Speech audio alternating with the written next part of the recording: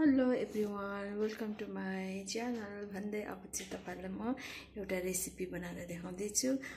मैले पनि युट्युबमा हेरेको यो रेसिपी चाहिँ अनि कोरियन रेसिपी र म पनि ट्राई गर्नु पर्यो भनेर कतिवटा भाषा त मैले बुझिन कि तर पनि कतिवटा सामानहरु देखेर चाहिँ मैले पनि ट्राई गर्दैछु अनि त्यो रेसिपी चाहिँ म पनि यहाँनिर बनाउन लागिरहेको छु।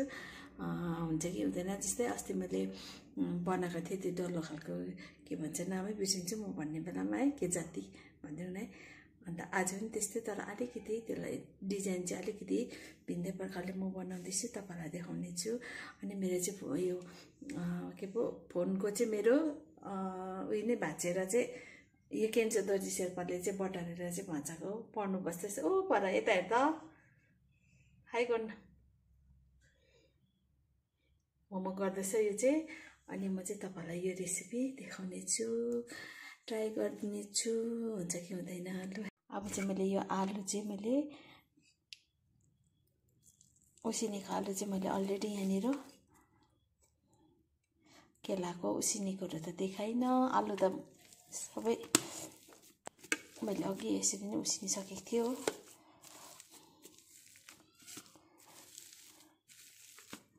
यसरी नै आलुलाई म्यास गरेपछि चाहिँ म यसमा चाहिँ कर्नफ्लावर एड गर्नेछु अनि नुन पनि हाल्नेछु अलिकति स्वाद अनुसार नुन।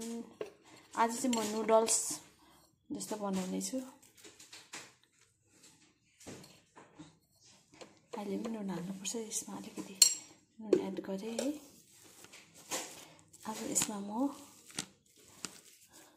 कर्नफ्लावर एड गर्नेछु प्लस अनि कम्ती मात्रामा पानी गरेर चाहिँ म आटा मुछेको जस्तै डो बनाउने छु। अब चाहिँ म यसमा कर्नफ्लावर एड गर्दैछु। यो बट्टामा अलिकति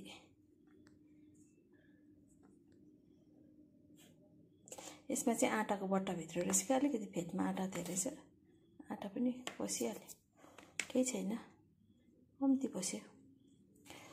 अनि यसमा अब पानी एड गर्नेछु।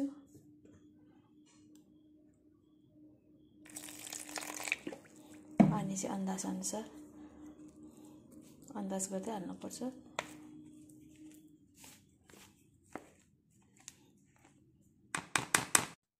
अब चाहिँ मैले यहाँनिर कस्तो असुविधा भयो, हातले चाहिँ यसो गरेर मैले यतिको बनाएको छु कम्ती पानीमा। अझै अलिकति पानी हाल्छु अन्त कन्टिन्यू यसरी म तपाईहरुलाई डल्लो पारेर देखाउने छु।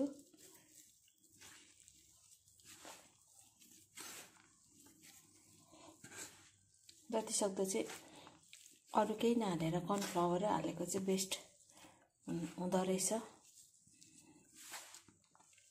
कर्नफ्लावर अधिक लाग्छ किनभने आलु बेसी थियो नि त।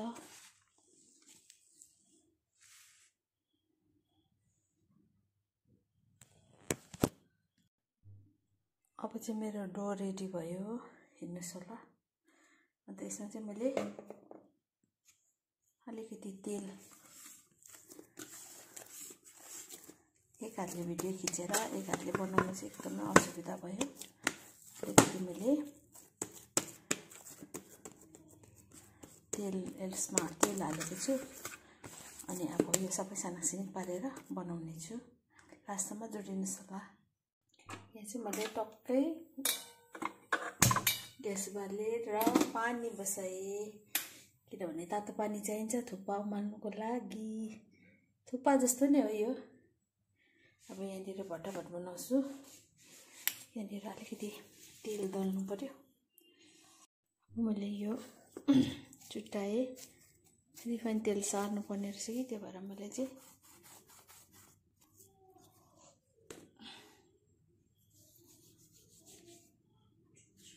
हल्का तेल लगाऊँ।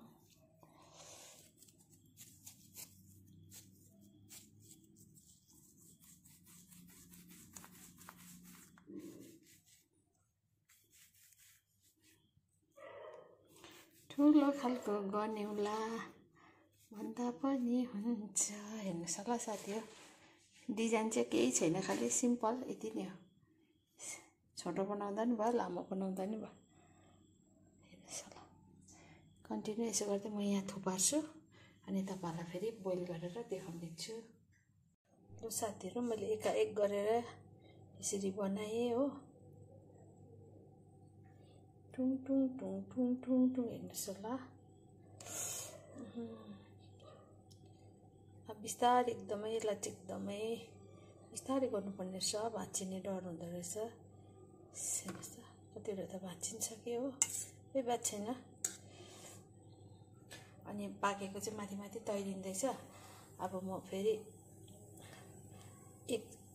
एकपल्ट यो गरेर अब यसलाई निकाल्छु, फेरि अर्को बसाउने छु।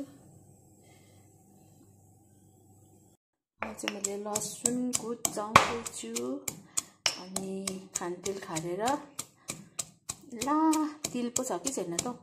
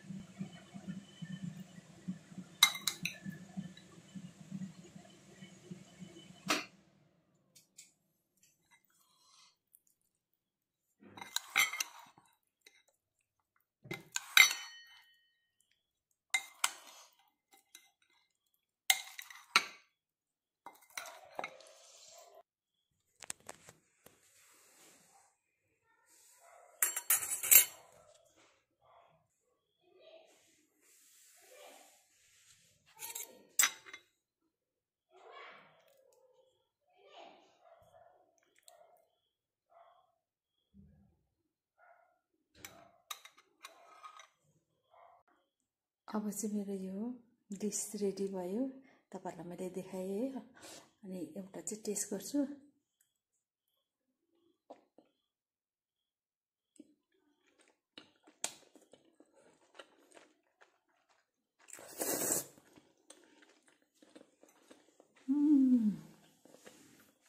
अनि यससँग के बनिन्छ, मुखमा सुप बनाउँछु अब म।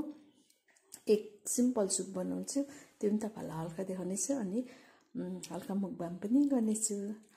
अब चाहिँ म यहाँनिर अन्डाको सुप बनाउँदैछु सिम्पल। यसमा चाहिँ मैले लसुन र अदुवा कुचाएको छु अनि यहाँनिर केक छ। अब चाहिँ म यसमा नै पानी हालेर चाहिँ अन्डा बनाउँदैछु। पिरो चाहिँ म हाल्दिनँ किनभने उसमा पुरा पिरो भएको छ नि त साथीहरू हो। म चाहिँ यो प्रकारले अन्डाको सुप बनाउँदैछु है। अब यो सुपलाई यहाँ टक्कै बसाइदिउँ त। अब मैले पानी बसाएँ, तपाईँहरूलाई देखाइहालेको छु। यसमा अलिकति नुन पनि एड गरिदिउँ।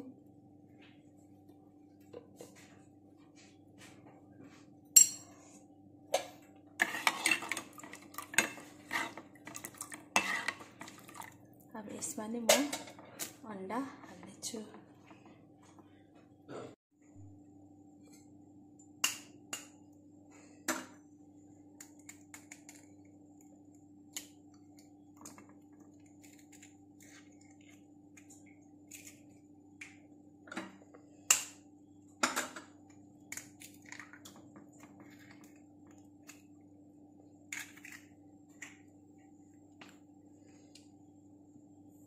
अब यो अन्डालाई चाहिँ हल्का यसरी छोपिदिन्छु। सिममा पकाउँदैछु सुप, ग्यास एकदमै लो फ्लेममा। अनि पाकेपछि तपाईँलाई देखाउने छु। मेरो एकपल्ट सुपलाई चाहिँ सुप तातो तातो हात झन्डै पोल्यो। मेरो सुपको हालत के भयो। वाउ,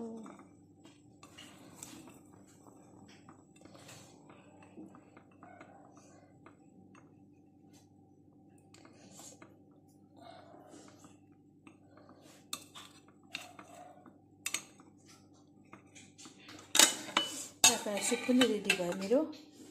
अब चाहिँ मुकबाम गर्नेछु। हेलो फेब्लाटा दिदीले नमस्ते, हजुरहरूलाई मेरो च्यानलमा फेरि स्वागत छ। अघि मैले हल्का हल्का यो खानाहरू डिस बनाएको त देखाएको छु भन्दै अब चाहिँ बेसी नबोली बटाबट खाउँ। पुरा खानु मन परिसक्यो। अघि एउटा चाखेको थिएँ हो।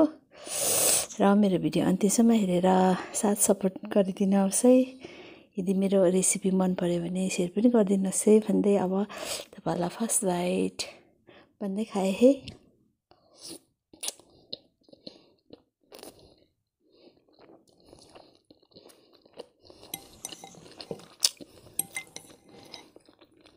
एकदम मिठो भएको छ।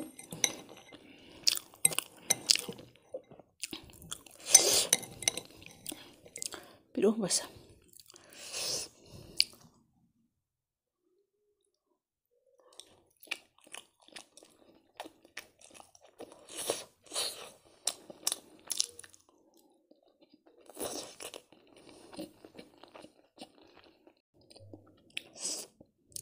पानी नि ल्याएन।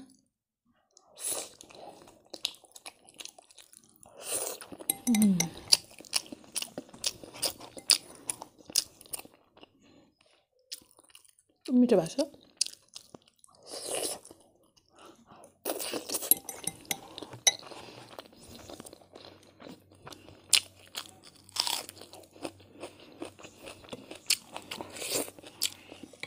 सुप पनि खाइदिउँ।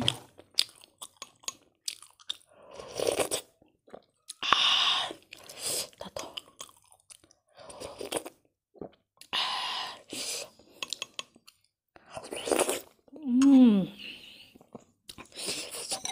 जाडोमा चाहिँ सुप एक खालको खानुपर्छ कि दामी हुन्छ।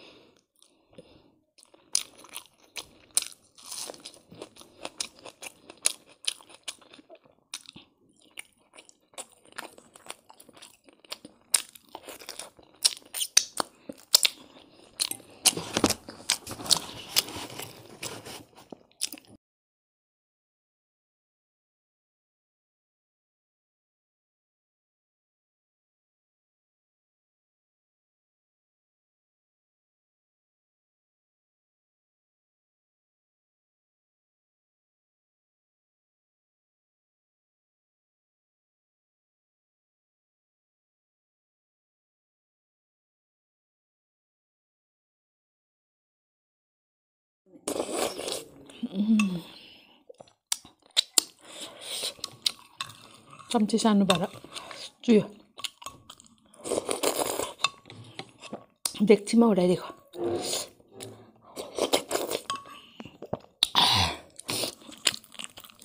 मैले अब एउटा मात्रै हालेको देखाएको खोर्सानी फेरि मैले कलर आएन भने अर्को प्याकेट पनि थपेँ कि हाबी पिरो भएछ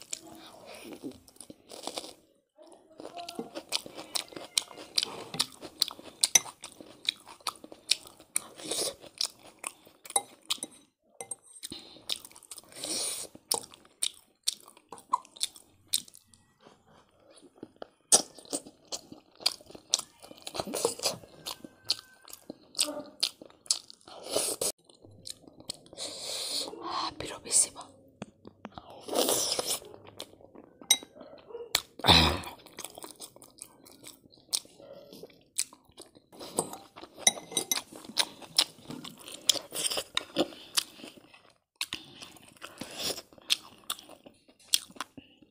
पिरो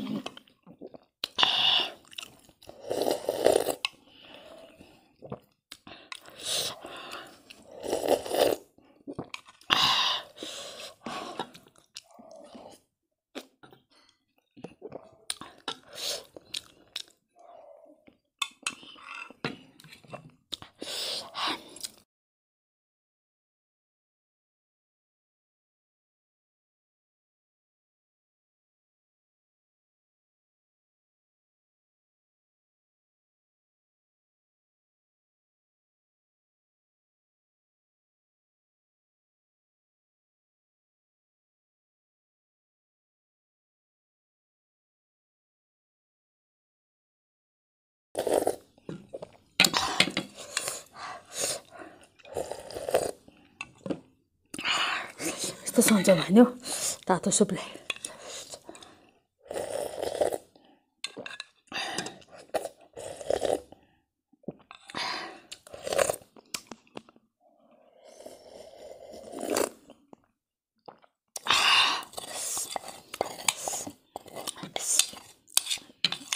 म त यस्तो सुप चाहिँ ठन्डा महिनामा त्यसै पनि बनाएर खान्छु क्या मिठो लाग्छ धनियाँ माथिबाट छरेर प्याज कल्लीहरू छरेर झन् मिठो हुन्छ नभएको कारणले नछरेको